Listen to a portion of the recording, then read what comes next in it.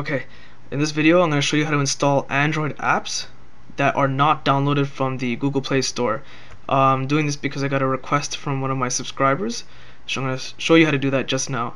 I assume you're doing this for legit purposes, since maybe you developed your own app, or perhaps something like I have XM satellite radio, but for some reason they don't have the app on the Google Play Store yet.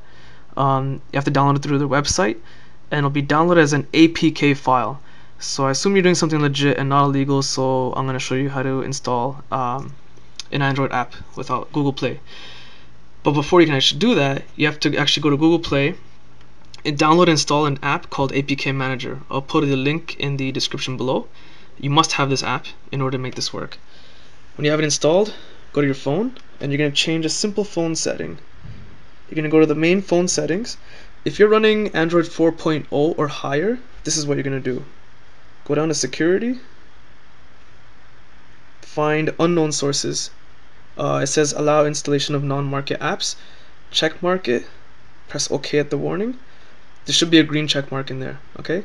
If you're running Android Gingerbread or older, this option will not be in here. Instead, when you go to the main phone settings like this, to get that option, go to applications.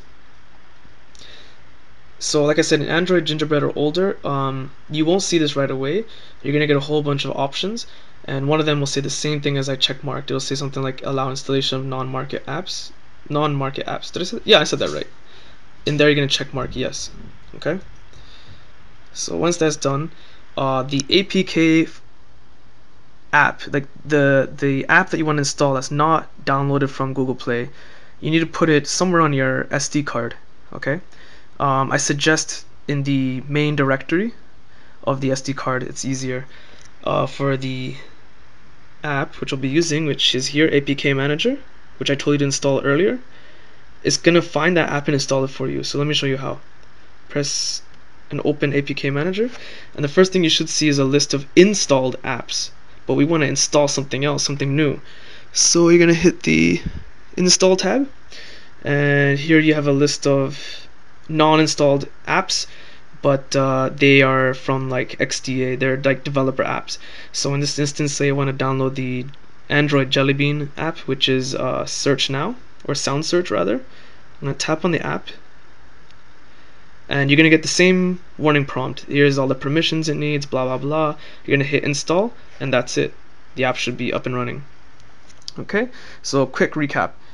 Download APK Manager first from the Google Play Store, which is in the description. Put the app you want to install in the root directory of the SD card, and then change the settings to allow non-market apps to be installed, and then install via APK Manager. That's it. If you found this video useful, hit the like button. It does help. Subscribe to my channel or check out my website for technology news and rumors, and thanks for watching.